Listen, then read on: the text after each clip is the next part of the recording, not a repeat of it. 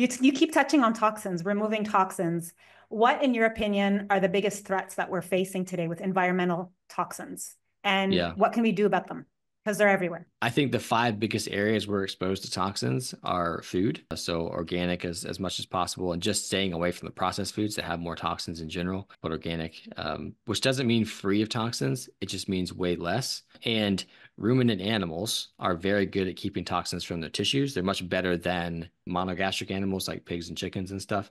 And chickens are really good at keeping toxins from their eggs. So again, not perfect, but good. So like if I was going to focus on least toxic food, steak and eggs, you know? So food, water. So again, don't drink municipal water, get the toxins out of that. Air. So obviously we can't control all the air we breathe, but make the air in your home the cleanest possible. So don't bring in artificial fragrances and all these different toxic Yeah. things.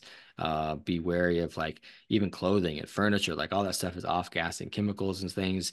And then consider like, you know, some sort of better air filter for your bedroom at least. That's where you spend a third of your life. So Yeah. make sure the air in there, like I turn it on a couple hours before bed. I turn that on, make sure the air is more clean in there.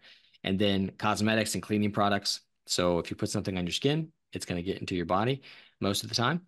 And so make sure you're using the cleanest forms of cosmetics and cleaning products. Really, to clean most things, you just need like vinegar and water. But, you know, sometimes we need more harsh chemicals for some bigger messes, maybe. But most of the time, you just need vinegar and water and just as the least toxic forms of those as possible, because it's all about reducing the exposure the most you can and then not freaking out about what you can't avoid because it's always going to be there. Like you're never going to avoid it all.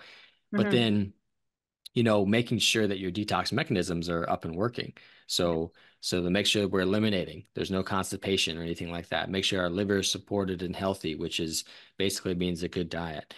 Make sure that we're sweating fairly often, whether that's through exercise or sauna use. Like make sure the detox pathways, the lymphatic drainage is happening, which means optimizing your sleep, those types of things, so that we can get rid of these toxins that we can't avoid.